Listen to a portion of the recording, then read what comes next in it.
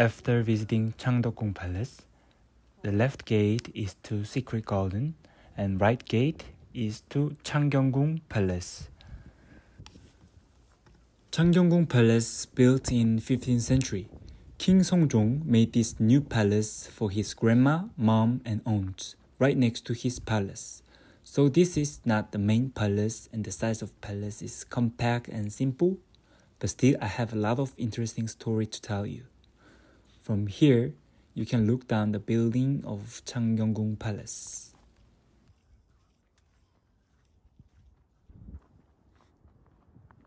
This is Pungide. There's a flag and it's used to measure the direction of the wind. This is Seongjong Taesilbi, placenta chamber. Inside the stone case, there's a placenta and umbilical cord of the King Seongjong. Yeah, in old time when king's baby born, they used to bury this at a good location all over the Korea. But the Japanese colonial era, they brought this placenta chamber of King Seongjong to here, so everyone visit this palace can see this as one of the attraction. Because in 1911, right after Japan take over the Joseon dynasty, this palace turned into an amusement park by Japanese colonial era to harm the dignity of Joseon Palace. So more than 70 years until 1980s, this palace used to be the zoo and the garden that full of cherry blossoms. This is Chundangji Lake, where used to be the king's rice paddy. So king did farm work here and inspired the people. But when it was amusement park, rice paddy also turned into artificial lake. If you see the old pictures, there was cable car and people were skating and taking boats at here.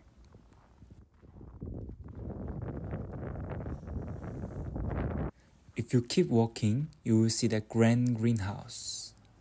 It's designed by Japanese and constructed by French company. This greenhouse is still remaining because it's recognized as the first built Western-style greenhouse in Korea.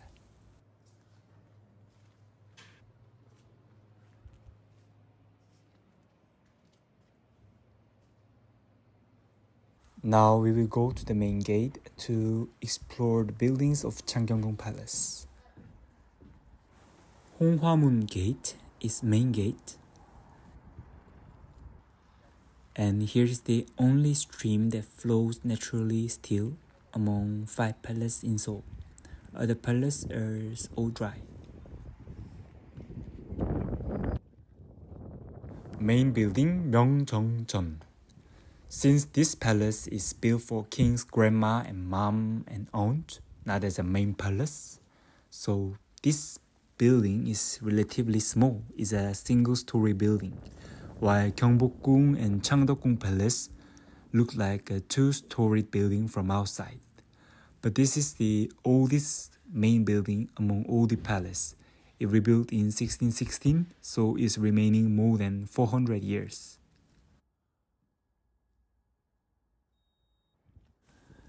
Next to the main building is a king's office, Munjeongjeon.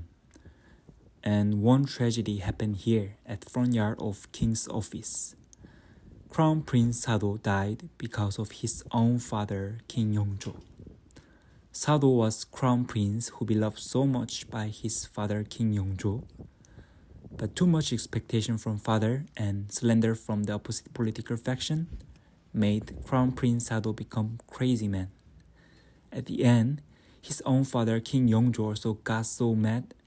So King Yongjo locked him up at the rice chest and Crown Prince died just like that after 8 days inside the rice chest.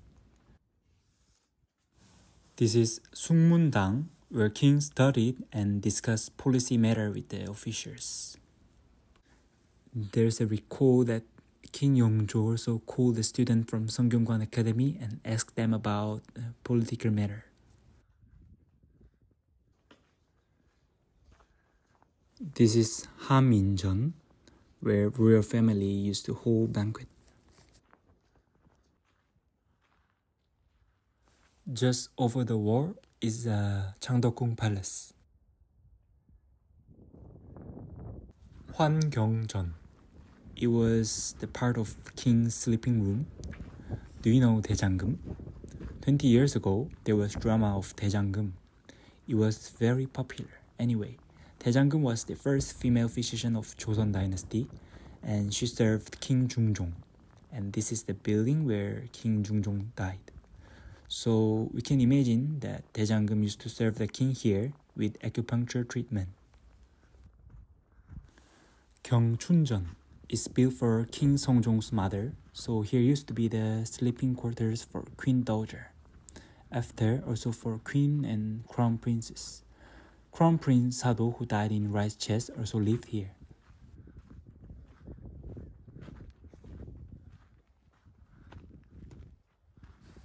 Tongmyeongjeon is sleeping quarters for Queen, and one famous tragedy story happened here. The concubine Lady Jang buried a dead bird and dead mouse around this building in order to curse the Queen Inhyun Wanghu by black magic.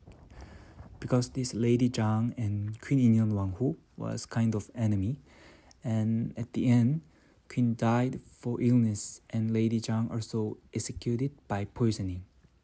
This story is very famous and also has many dramas. And additionally, there was time that Queen Inhyun Wanghu got kicked out from the palace and Lady Jang became a queen. And because Lady Jang had bad temper, King Sukjong was so regret for changing the queen.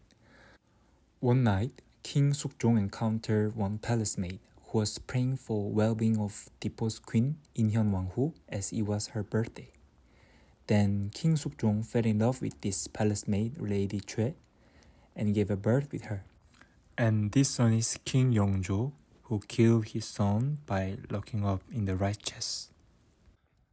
And the building on the right side is Yanghwadang. It was reception room for the queen. Even though this palace itself started with the love and devotion for parents and own family, Changgyeonggung, it sounds like full of sad story. The story of amusement park at Japanese colonial era and the tragedy of crown prince and also tragedy of two women. But this is really peaceful palace and nice place to walk. So who needs some inspiration of history? Please visit here. And thank you for watching my video.